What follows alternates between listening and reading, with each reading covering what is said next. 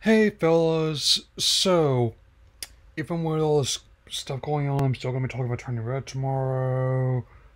Yeah, I don't really have much to add, but on another subject, while you're waiting for that, since I've been playing it since the start of this month, I thought I would give my thoughts on Ark Survival Evolved, which is one of my free PSN and games for this month. So let's get this started right now. So the game is a survival title where how you progress through the early stages of humanity to who very much more futuristic technology, and it's clear it's managing much more for entertainment than accuracy of this kind of process. What does this mean? Given how kind of figure, given how not just the way they picture the dinosaurs, including when you see on the cover of the game, but also how you go from progress by trying to tame or just punch dodos and trees even. And even though my experience has been kind of rough in terms of visuals and gameplay, I can't deny that I at least have fun with it all.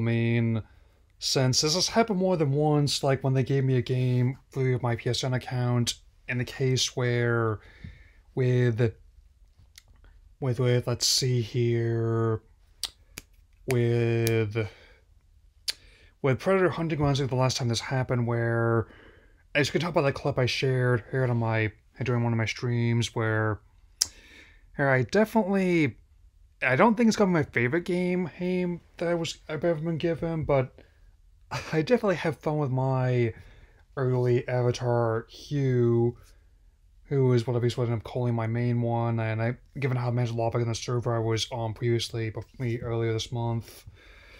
Yeah, and I don't have much to add to like the state of play this time around, other than the fact that I think most of what they've unveiled looks cool. I'm glad to get the big for Pokemon, all these Ninja Turtles games as well. Probably getting that on PS4 or Switch most likely. Even though someone doesn't put as much stock in the graphics, given how I'm excited a bunch of old Ninja Turtles games from the 8-bit, 16-bit days, it's definitely one that I've had some bugs with, but again, I was actually amused by this sort of stuff, like how just seeing someone else who didn't survive, but just to loot things from them, and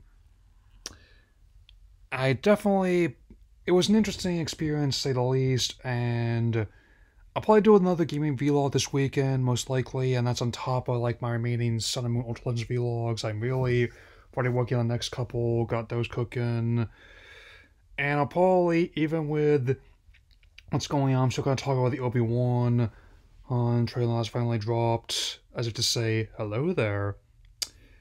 And whatever happens, I'm probably not going to be going to Florida anytime soon. If you've seen things lately, you probably know why. Anyway, that's all I got to say for now, and I will see you tomorrow with my first reading thoughts on Turning Red. Take care, everyone.